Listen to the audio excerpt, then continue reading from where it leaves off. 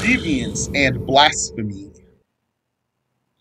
All that we have mentioned is the conviction of Ahlus Sunnah wal Jama'ah without any difference, except in some detailed offshoots, some of which were alluded to, like we said about the case of Takween.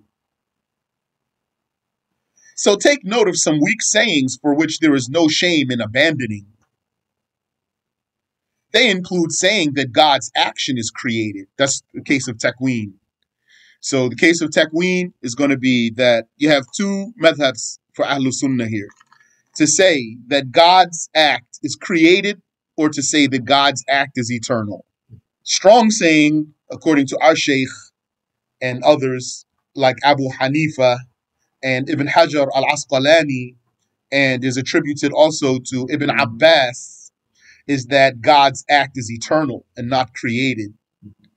So God, the actor, is eternal, the eternal actor, and the actor has an eternal act, and the done thing is created. That's strong saying. Another saying is God has the power to act. The power to act. So that would mean then the act is created. So they're saying God has the power to act, so the act is created, and the done thing is created. And the actor is not created. The weak saying, according to our Shaykh and others, is that God's action is created.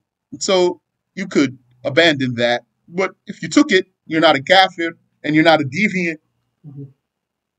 Or that the Prophet did not see his Lord on the night of Mi'raj. That's a weak saying. Or that he saw him with his eyes instead of his heart. That's not even from the Sahaba, from someone later, not from the Sahaba. That's considered a weak saying? That's still that he didn't see Allah, that's from some of the Sahaba. Aisha said he did not see his Lord on that night. And some other Sahaba also. Or that he saw him with his eyes instead of his heart. That's a weak saying, and that's not even from the Sahaba. To say, yes, he did see him, he saw him with his eyes, that's a weak saying. To say, no, he didn't see him at all, that's a weak saying. No. And it's possible that what they meant was that he didn't see him with his eyes. What they said was he didn't see him. It's possible that they meant he didn't see him with his eyes. He saw him with his heart. But if we take their statement at face value, they're saying he didn't see him. So that's a saying. It's a weak saying. Strong saying is that he saw his Lord with his heart, or that some women and genies received the revelation of prophethood. That's weak saying. Some said Maryam and others were prophets, prophetesses. And some said there were genies who were prophets for ayahs that they derived that from. And this is weak saying, both of those.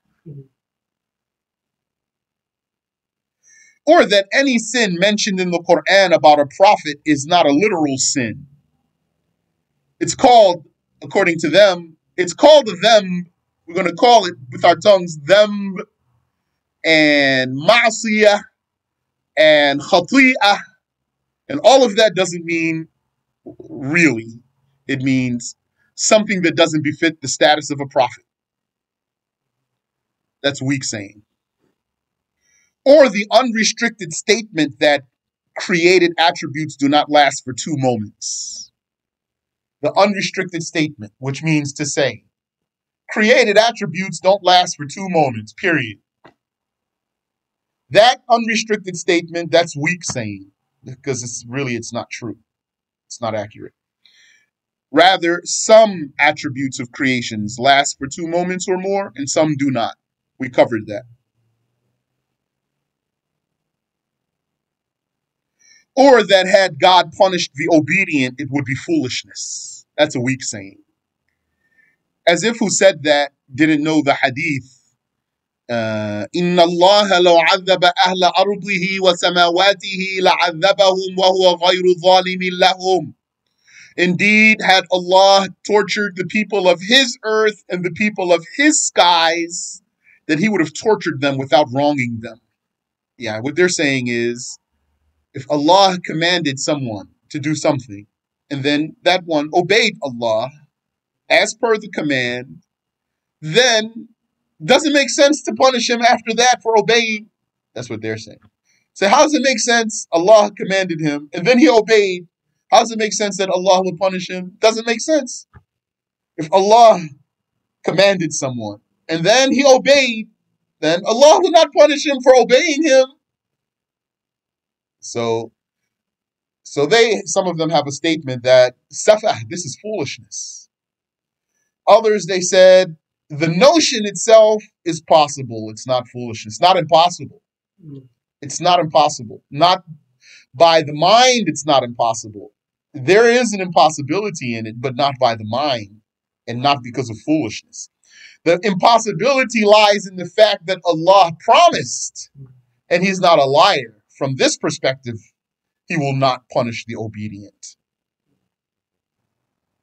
And that it is permitted to derive names for Allah. That's a weak saying. Al-Ghazali said that. He said it's permissible to conjure if you want, names for Allah under guidelines that he mentioned. Not absolutely. So that's a weak saying of his. The strong saying is, the names and attributes of Allah are tawqifiyah, halted. That means they are limited to what came in the revelation. Whatever Allah attributed to Himself or His Messenger, and whatever Allah named Himself or His Messenger named Him or attributed to Him, then we say so. And whatever Allah or His Messenger did not name Allah or attribute to Allah, then we refrain from such a name or attribute. And that's why we don't say Allah is mustati'. We say Allah is qadir. Although mustati' means qadir. Mustati' means qadir, powerful, able. As for the fundamentals, there is no difference in them between the Ash'ariyya and the Maturidiyya. Fundamentals means not the branches. Except in semantics, just the words. That's the only thing that's different between them. Like whether or not faith increases or decreases. Their creed in this case is the same. When one gets to the bottom of that issue, does faith increase or decrease? One party said faith increases and decreases. One party said faith does not increase or decrease. And their statements at face value are contradictory. Either it does or it doesn't. But when you investigate the meaning of these you'll find they're saying the same thing. So then it's a case of semantics. It's just how they're defining things. Or the case of feeling secure from God's punishment, or feeling hopeless from His mercy, or hopeless of His mercy. One party said, feeling secure from God's punishment is blasphemy. Feeling hopeless of His mercy is blasphemy. One party said, not blasphemy. But if you investigate the meanings of what they are saying, then you'll see they really believe the same thing. And the difference is just how they're defining words. And that's why one said blasphemy and one party said not blasphemy. But in belief, what exactly the one party is saying is blasphemy, the other party, they say it's blasphemy. They're just not using the same words. And what in meaning the other party is saying is not blasphemy, the other party says also is not blasphemy. But they're not saying the same words for those. So it's just the semantics. It's the words they're using. That's different, not the meaning. This would be more clear in Arabic versus English. For me, it's the same. Yeah, because they're using the same words. So they say in Arabic, one party says, Al-amnu min makrillahi kufr. One party says, Al-amnu min makrillahi laysa kufran. One party said, feeling secure from God's punishment is blasphemy. One party said, feeling secure from God's punishment is not blasphemy. So it's the same thing. Their words are contrary, but the meaning is the same when you investigate. They believe the same thing. So what that boils down to is that one party is saying despairing or feeling secure from God's punishment means, and then they're going to define it this way. So the other one's going to say, no, that's not what it means. It means this. So then they're going to say, no, that's not what it means. So they believe the same thing. They're just using different words. However, the difference in the case of takween, creation, is not merely semantics, but there is no charge of blasphemy or heresy. And we covered that. It's not merely semantics. They do really have a difference there. When one party said, the doer is eternal, and the doing is eternal, and the done is created. And one party said, the doer is eternal, but we mean really he has the power to do something. We don't even mean that really in eternity he's doing. We don't mean he's eternally a doer. We're saying the doer is eternal, and we don't even really mean he's a doer in eternity. We mean he has power to do something in eternity. So they have really a difference there, but this difference is very thin. So it doesn't make someone a kafir or a deviant. But one side has a stronger argument than the other side. Now, here, the word creation is put in parentheses, T-I-O-N, on purpose there, because I say, when it comes to translating this case, if you wanted to try to match what's happening in Arabic to English, then I say this is the best word to use. Creation, T-I-O-N, yes. Because this form of the word can be, in the English language, it can be the attribute and it can be the done thing. So the Maturidis are saying At-Takwinu azali, and the Ash'aris are saying At-Takwinu makhluq. So that translates to say the Maturidis are saying the creation is eternal, and the Ash'aris are saying the creation is not eternal. And when the Maturidis say takween, they mean an attribute. And when the Ash'ari say takween, they mean mukawwan. Mukawwan, the done thing. In Arabic, the masdar, the source, is often used to refer to the done thing. It's often. So you say in Arabic, khalq, and you mean makhluq. And you say fi'l, and you mean maf'ul. And you say akl, and you mean ma'kul. And you can keep going and going and going there. So he's saying takween, and it means to him mukawwan. So the word creation in English could mean the attribute of creating. God's creation, his act of creating. So then creation could mean creating. And the English word creation could mean created. So the Maturidis are saying creation is eternal as an attribute of Allah. And they mean the creating. The Ash'aris are saying creation is not eternal because it's the created, the mukawwan. So there is truly a difference here between the two madhabs, but there is no charge of blasphemy or heresy. Rather, here there's a case of tarjih, preponderance. One of those is weightier than the other. Nor is there a difference between those who preceded them, like Shafi'i and Abu Hanifa, may Allah have mercy upon them, and all of the inference madhabs and hadith madhabs. We talked about that.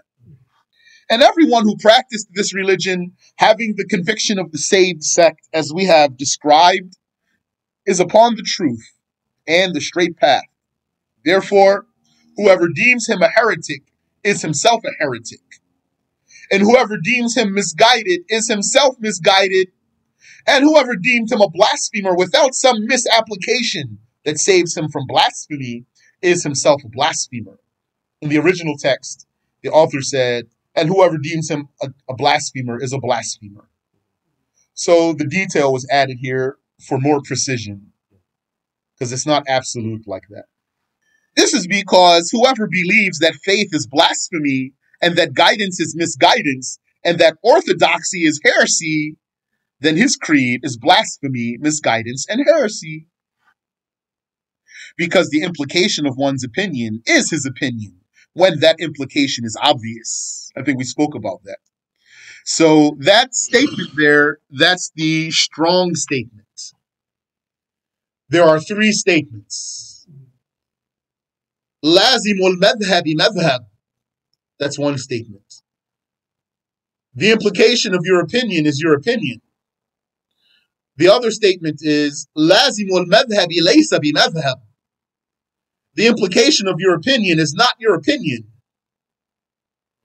And the third statement is lazimul madhabi madhabun idha kana bayyina. The implication of your opinion is your opinion when it's obvious. When the implication is obvious. Or if you want, the insinuation. The insinuation of your opinion is your opinion when that insinuation is obvious. And I think we mentioned then examples also. First, Yani, let's look at the statements here.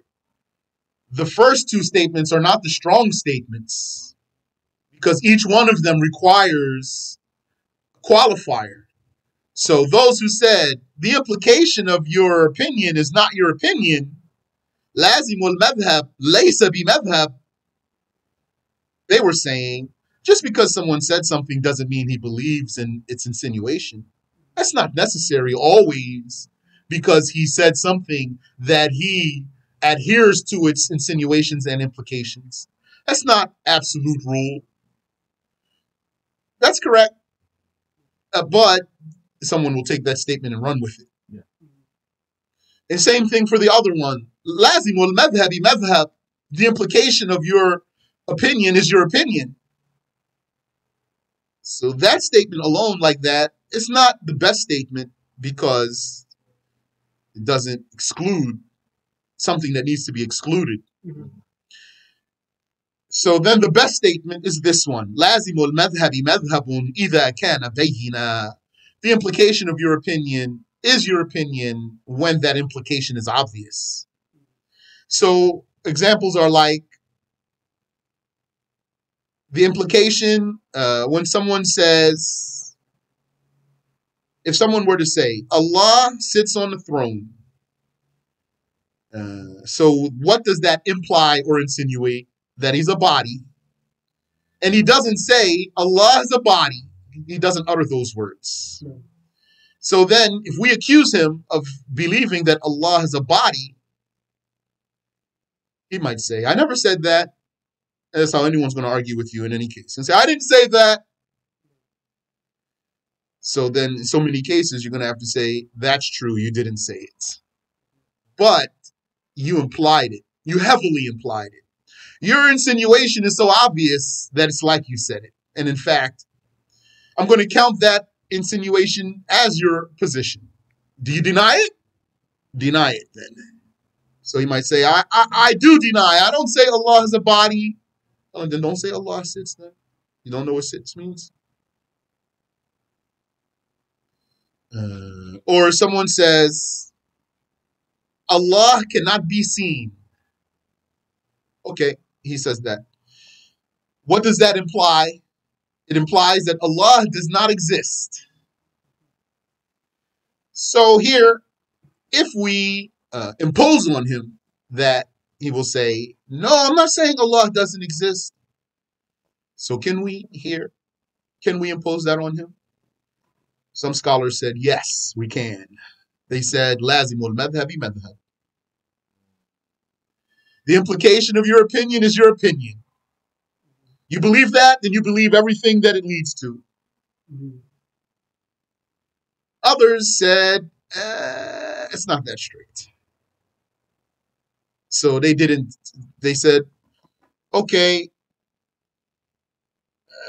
we'll give you some room there, that you don't believe that Allah doesn't exist.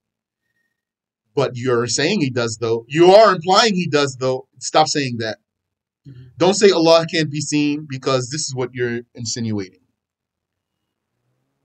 Then if he doesn't agree, then we'll have to argue with him there. How does his denying that Allah can be seen lead to denying his existence? What's the difference between these two examples? In the case of the one who said Allah sits without saying he's a body, the insinuation is obvious. In the case of the one saying that Allah can't be seen without denying his existence, here the implication is not obvious. So since that insinuation is not obvious, then it wasn't far-fetched for us to be able to not impose it on him as far as judging him. Now we're just going to annihilate his argument, though. We're not going to charge him as a kafir for that ambiguous or obscure insinuation, but we are going to devastate his argument. We're not going to let up off his argument and say, okay, but this is what you're saying, and it leads to this. How? Because of this. But I disagree. Well, there's this. No, you're never going to get out of this argument. So, hakadha. The implication of one's opinion is his opinion when that implication is obvious. So those scholars who said lazimul madhabi madhab, they said everyone who has a belief that's wrong belief is a kafir. That's how some Ahlul Sunnah said. They said they're all kuffar. Even the Shiites who said that Abu Bakr and Umar and Uthman shouldn't have been the first caliphs. They said Ali should have been the first caliph. Well, then that's implying that something. If you follow that through, that's going to insinuate the companions, and then that's going to lead to something else. Eventually, it's going to lead to contradicting the religion. So they said kufr. Then they have to deal with the fact that they are imposing on people things that they don't really believe. So that's why we're not taking that position, because then that will demand that we're going to literally impose on people things that they don't believe. That one who denies that Allah can be seen, he doesn't believe that Allah doesn't exist. So we're going to argue. Why are we going to argue with him that he believes that? We're not going to argue with him that he believes that.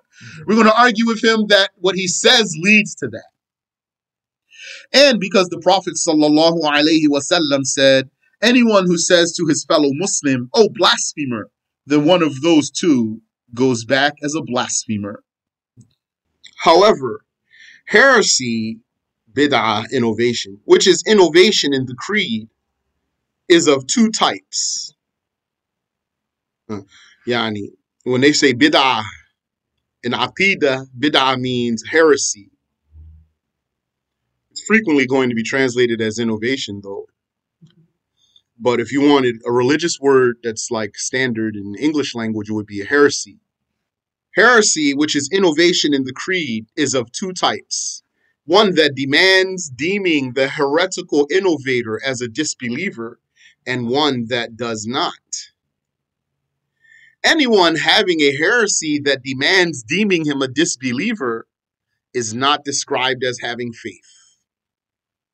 So some examples of bid'ah that's not kufr is like believing that paradise and hell don't exist yet, but that they will exist and be everlasting.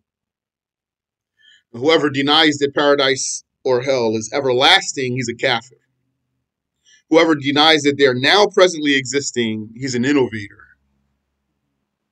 Also, if someone denies the validity of the rulership of Abu Bakr and Umar and Uthman, this is bid'ah that's not kufr by itself.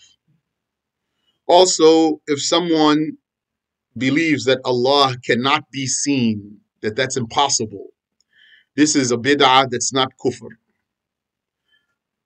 And some scholars, those who said lazim wal madhhabi madhhab, the implication of your opinion is your opinion, they said all of that's kufr. Because it really does lead to kufr, actually. It's basically the excuse that we're giving them, those that don't give it to them. Yani, they're not wrong. Those who deem all of that kufr, they're not wrong in saying that all that stuff leads to kufr. They're saying, so whatever leads to kufr is kufr. So some scholars, they said, no, there's a little bit of wiggle room there. So know that blasphemy is categorized in several ways. According to one way, there are two types, paganism and non-paganism.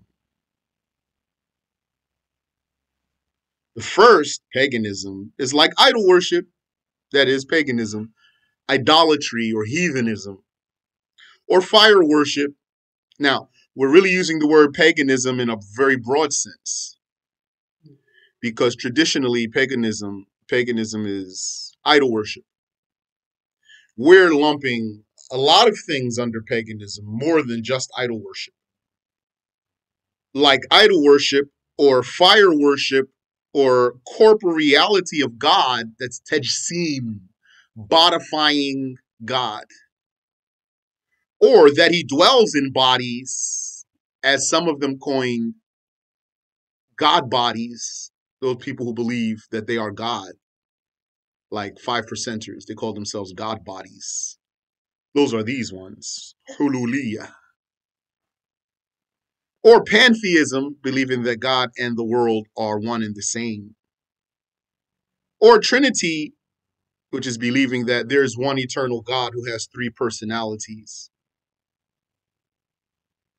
Or believing that man creates his own deeds, that's denial of destiny.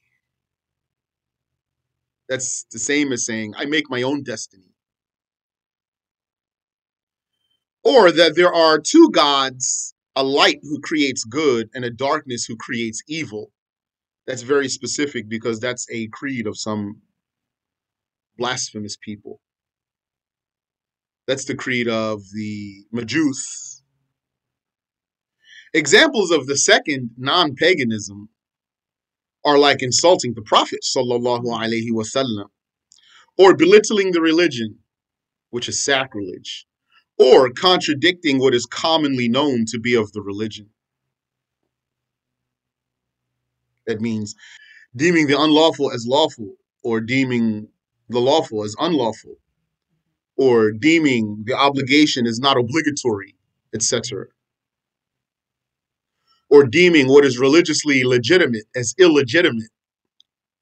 When we say that, deeming what is religiously legitimate as illegitimate, that now covers what they have disagreement about, sometimes to a certain degree, like circumcision. So the Maliki said circumcision is sunnah, and the Shafi'i said circumcision is wajib, obligatory. Maliki said recommended. Shafi'i said obligatory. So they differed. Is there some agreement in any way here? Yes. It's all legitimate. It's legitimate. The legitimacy of circumcision covers whether it's recommended or obligatory. Whoever denies the legitimacy of circumcision, then he's a kafir. And the word I'm translating for legitimate is mashru'. Mashru'. From the word shara'. The shara' is the religious law. Mashru' is what was made religious law, or something like that.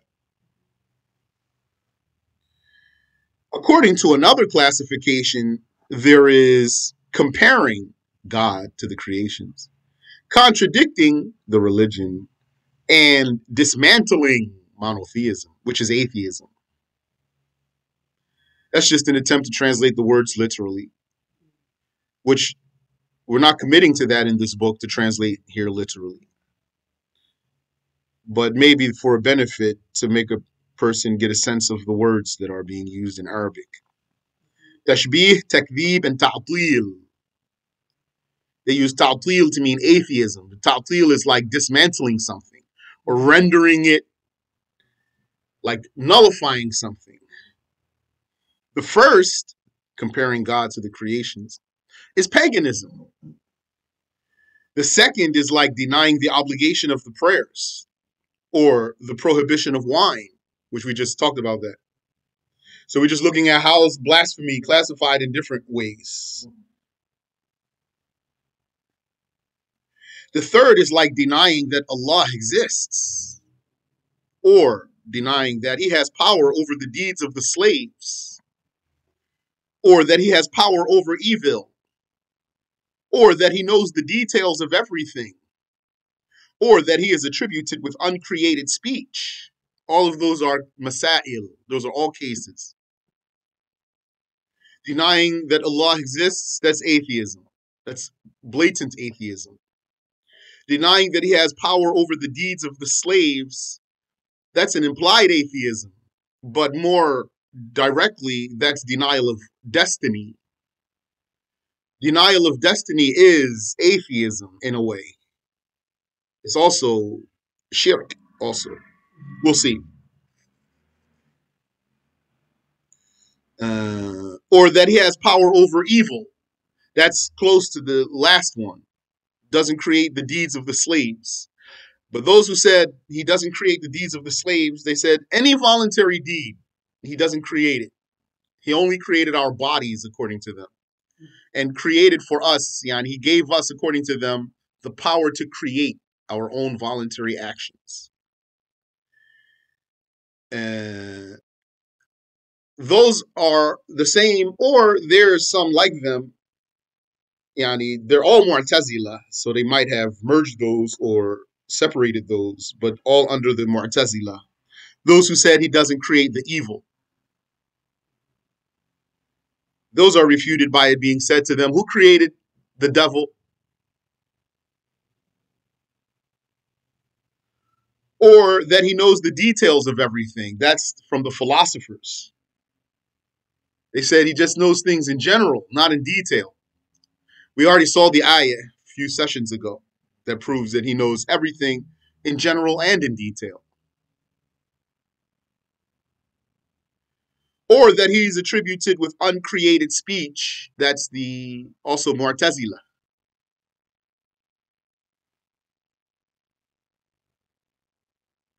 A third classification agreed upon in the four schools also divides blasphemy into three types: cardiac, enacted, and verbalized. Cardiac means pertaining to the heart. Enacted means performed. And verbalized means said.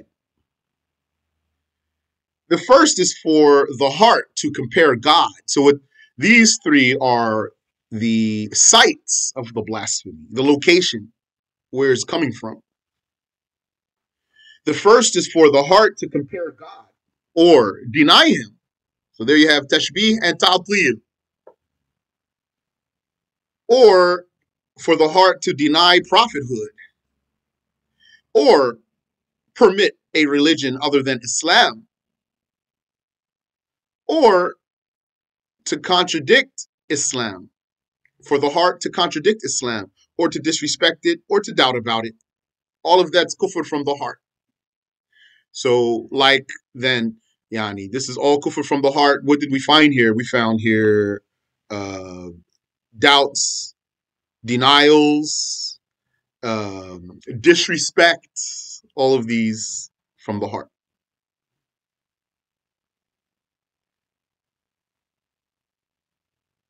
The second is like prostrating to a creation, no matter the intention, except a human. Prostrating to a human for mere salute is forbidden in the law of Muhammad sallallahu alaihi wasallam. Or throwing away religiously respectable material while realizing what it is. Or sitting or spitting on it. The third is like calling a Muslim a blasphemer without any excuse or confusion. Or verbally disrespecting God, or disrespecting his messenger, sallallahu alaihi wasallam, or his religion. Sacrilege, which is disrespect, religious disrespect, is its own category of blasphemy, like insulting God or spitting on a religious paper or sitting on it. Calling to the correct religion. Amongst what is obligatory upon you, besides acquiring this correct belief, is commanding the good and forbidding the evil. Concealing the obligatory knowledge is forbidden, and you have to teach someone who seeks it from you, unless you have an excuse, such as to forward that person to someone more qualified than yourself, and you're excused to do that.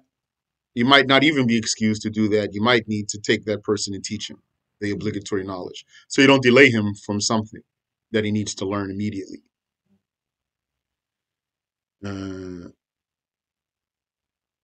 However, act wisely. Indeed, the one who wants to help but makes things worse is a fool.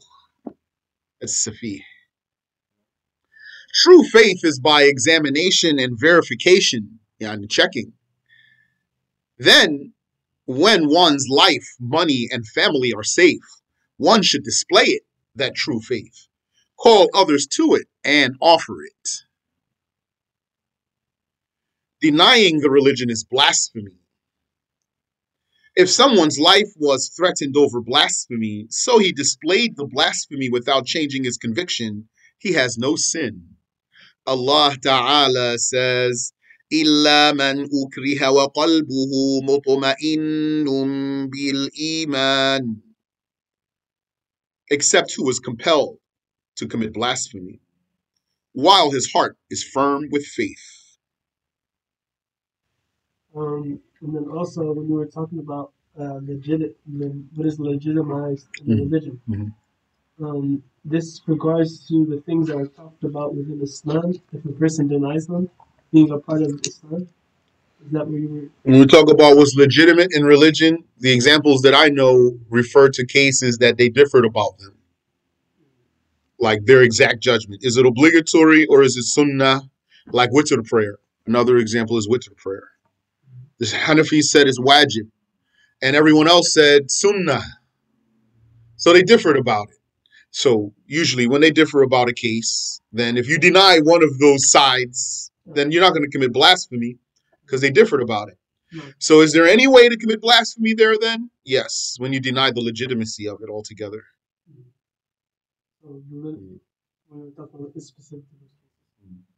This is how, as I've learned, what's denial of what's mashru'. That's what's in Mukhtasar. After he says, like, the lawful and the unlawful, the obligatory or not obligatory, the lawful or the unlawful, and he says, or what's mashru'. And then, so that's like circumcision or witr prayer. I mean,